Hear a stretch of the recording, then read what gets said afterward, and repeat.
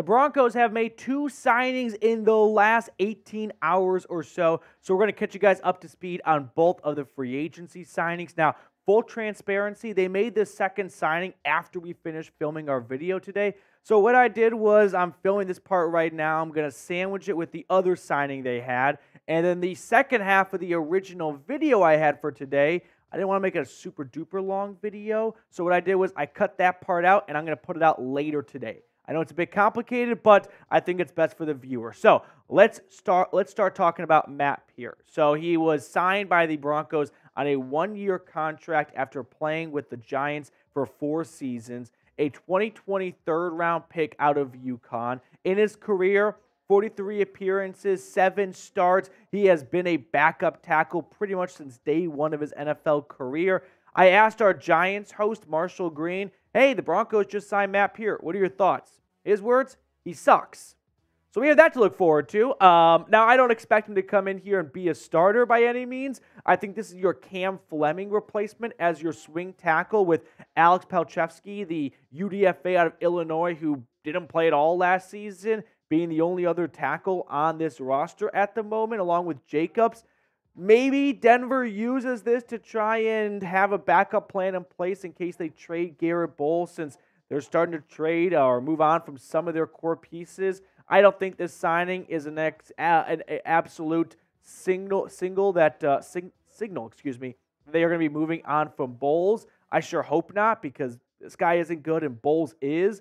In his career, you can see that he's got snaps at left tackle and right tackle, no guard, no center play. So he's not a very versatile offensive lineman outside of the tackle position, where he obviously has played more right than left tackle, but he does offer you a little bit of flexibility in that way.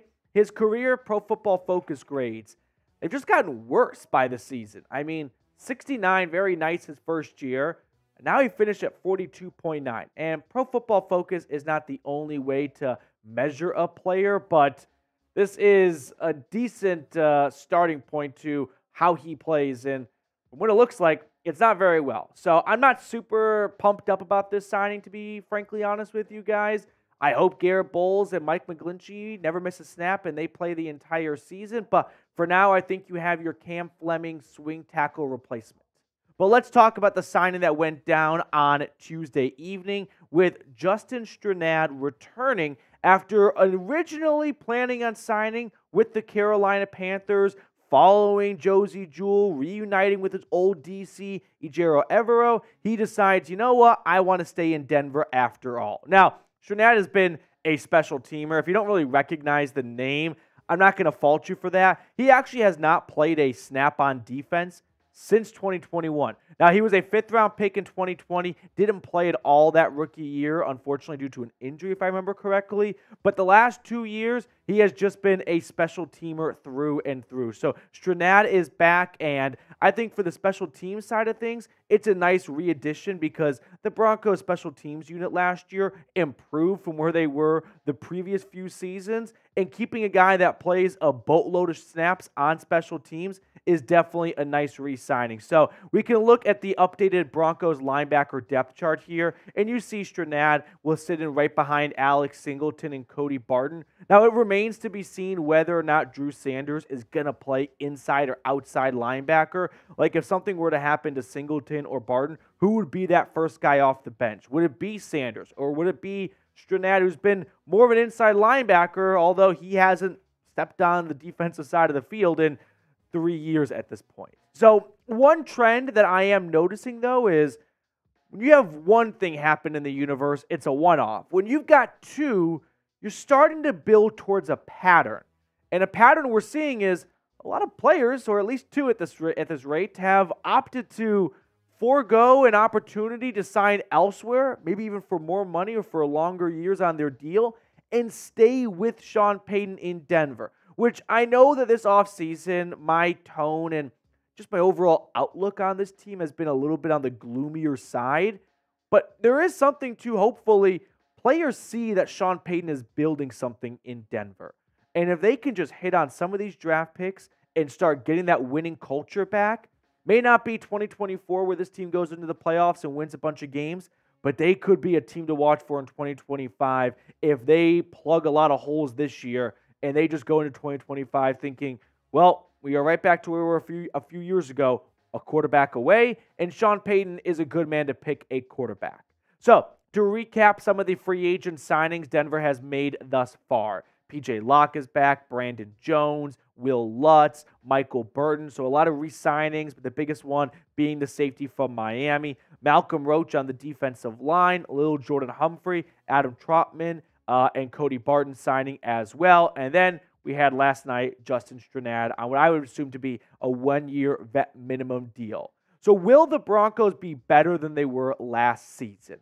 I think the simplest way is to evaluate that by wins, and probably the only way. So do you think they'll have more than 8 wins? Or maybe it's a 7-win team that shows a lot more fight than this team did at the beginning and the end of 2023.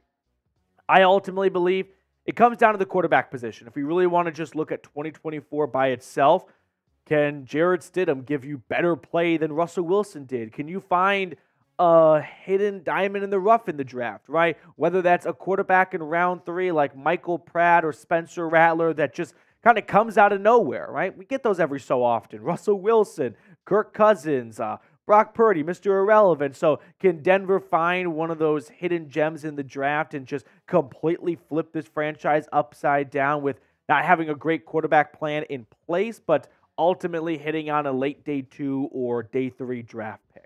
If you're curious who else is still out there, here are the top 25 free agents available. I don't think you're going to see Denver really swing for any of these guys. I would be surprised if they did. As fun it would be for Justin Simmons to return. Once you sign Brandon Jones, you pretty much close that door.